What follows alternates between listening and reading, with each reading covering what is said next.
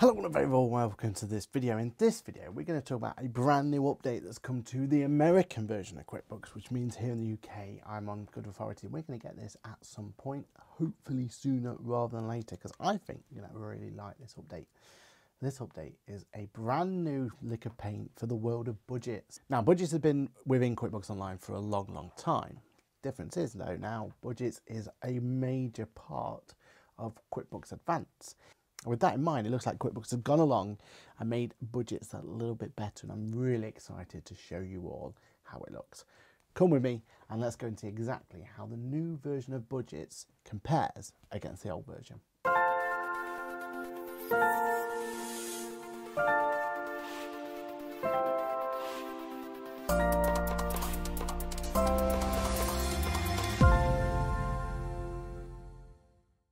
Hello, my name is Patrick. I am a chartered accountant, a certified UK trainer, fancy new logo, that QuickBooks chap on the internet, head of accounts here at Boffix, and also your friendly podcaster who goes live each and every Monday morning, 8:30 a.m. for Ask the Accountant. Now, we're going to keep this straightforward because we're about to go and have a look at the world of budgets. And budgets has had a nice little makeover. Now, first, before we go and look at the makeover, let's refresh ourselves exactly what budgets used to look like. So if I go and sign myself in and jump into any file that is plus or above, so plus or advanced, I'm actually going to go into the advanced file because I feel like the advanced file is actually pushing you to have budgets more than anything else. Because on the left hand side, you'll notice that budget appears here. Now, budgets has always been in the plus product. Under tools, you have had budgeting just there. But either way, I go into the budgets, add my first budget, and this is how it used to look. So you kind of had the opportunity to put a name up here. So look, put budget, pick your financial year, pick your interval, pick your pre-bill data, don't subscribe, subdivide or do subdivide. And then this was your area. You used to put figure in here, press a little button, and you could create your budgets like that. And then once you've created your budgets, you save them, you can print a report against them, do some nice little reporting if you need to. And that was lovely. We loved budgets. Budgets has been one of those things within QuickBooks we've always really liked. But let's have a look at the new version of budgets then. So I'm going to create a brand new type of client. Now, interestingly, on this one, I've chosen American. This is American, but I have chosen this to be advanced version as well. And on the left-hand side, just like in the UK version, on the advanced version, budgets is prominent. Again, it is also up here on the company cog and budgeting. It will take you to the same place. So straight away, we've got a whole new page. We've got the opportunity to create a budget and create in spreadsheet sync, and that's one of the new functions of it.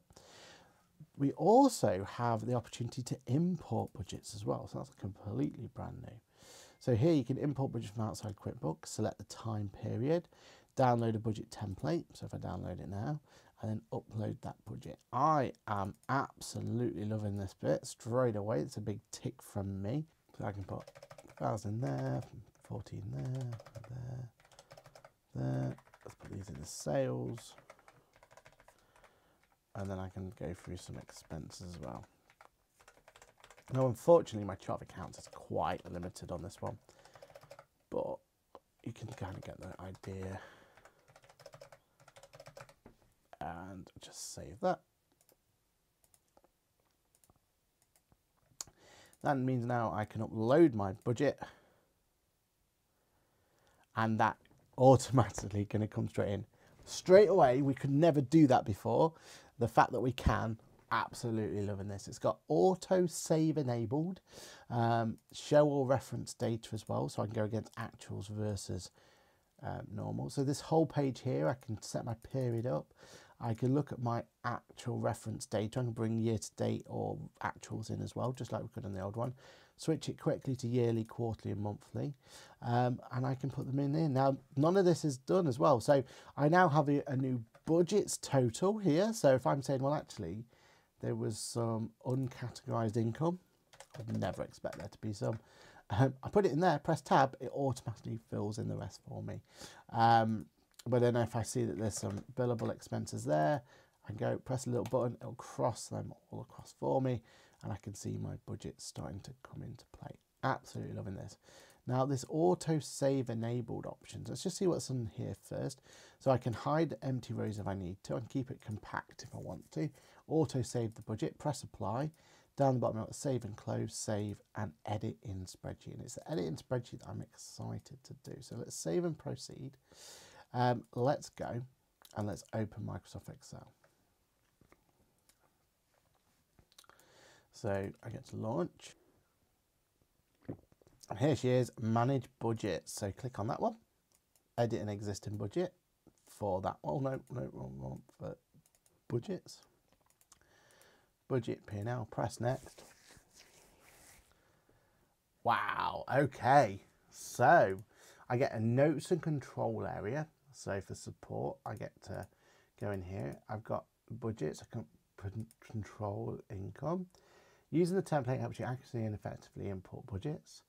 Template will automatically load accounts from the company. You can rename the budget and add in numbers and formulas. You can edit the filters and you can bring it in there. If you copy values from this, we recommend use paste as cells. Here's your consolidated budget though, coming through, so you can see that there. I can add things to this if I want to. And if I do, if I put £500 in May 2026, I press sync and it was automatically edited from there. That is absolutely insane if that has worked, because that is brilliant. So if I go out of there, let's go back into that budget. May, £500 appeared as if by magic. Like, wow. I'm impressed with that. That works really well. Yeah, so that's as simplified as that's ever going to get for you, really, in terms of that going through. So again, let's change that to, whoa, let's change that to 1,500. Continue editing. Oh, okay, 1,500. Sync to QuickBooks. Continue editing. Over here. Let's come out of it. Let's go back in. And that's been updated. So that May 2023. It's as simple as that. It just syncs directly to the turbine. I haven't got on this one any actual data to show, but let's go and put March 2023 in for now. So let's do save and close. And I'm just going to quickly go in and I'm going to go and put a journal entry in. And I'm just going to do March 2023.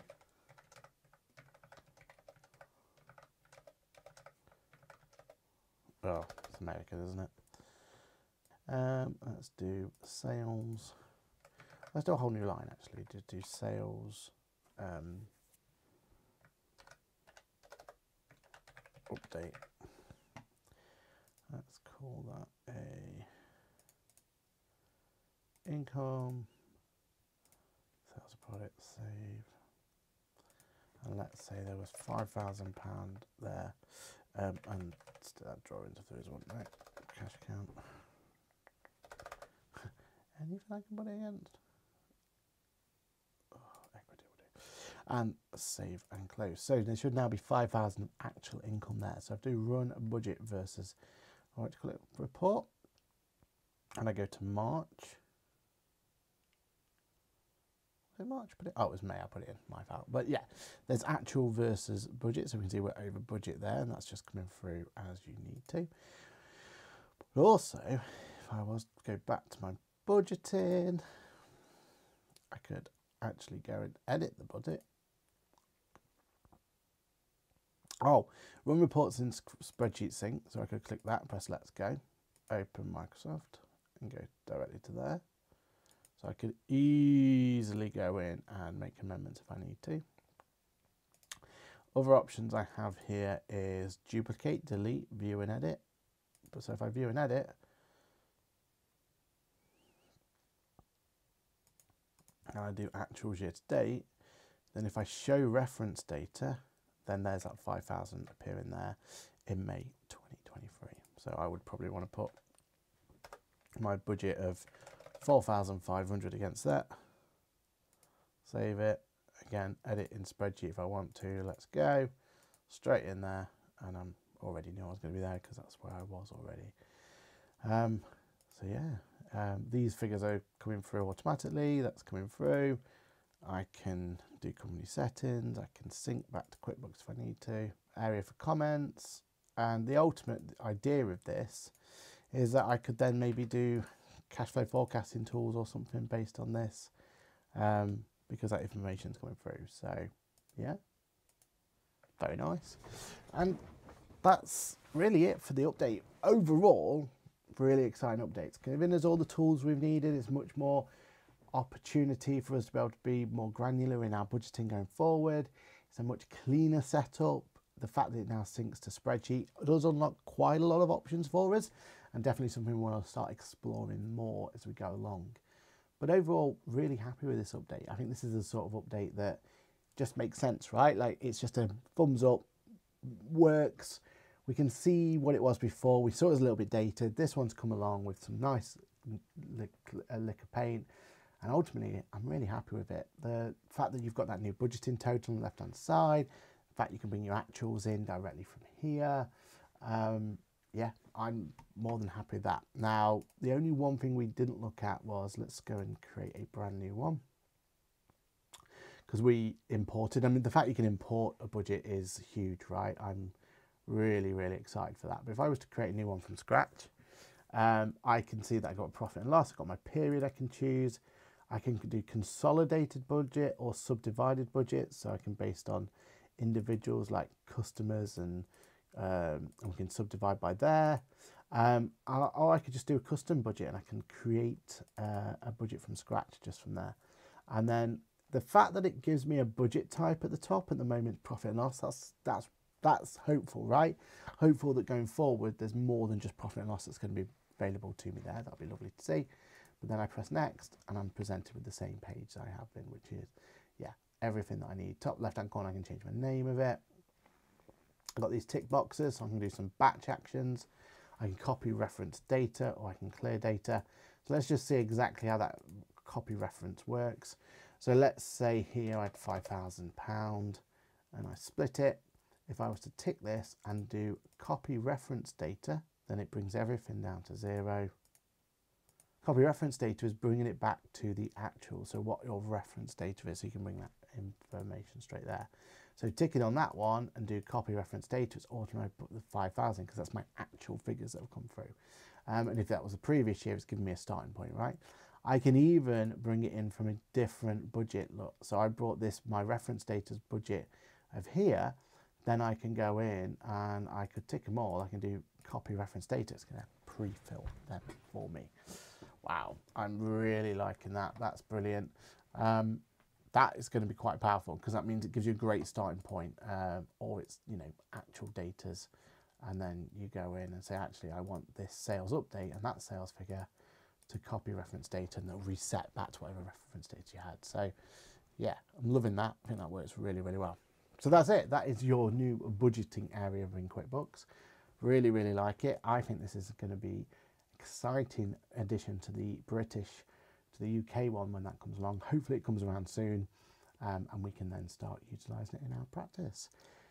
What do you think? Let me know in the comments below. What do you think to the new update? Is there anything else they could have brought in here? Was you expecting anything more? Personally, I feel like this is bringing us within parity with all the other budgeting software when we talk about budgeting within their FMS or within their bookkeeping solution. I feel like this is really on par with what we're getting elsewhere, so I can't complain myself. But let me know below, is there anything else you'd like to see? Have you used this yet? Give me your feedback on it. It'll be great to see how that's going. My name's been Patrick. As always, this video has been an absolute pleasure to do for you. If you like it in any way, please use this like, subscribe, and all that sort of stuff. And we will continue to create great content on the world of QuickBooks, because I know there's some really good updates on its way, and it's always great. And if you want to be the first to know about it and be the first to understand exactly what those updates do, you're already in the right place. So make sure you stick around. Cheers for now, and I'll see you in the next video. Bye for now.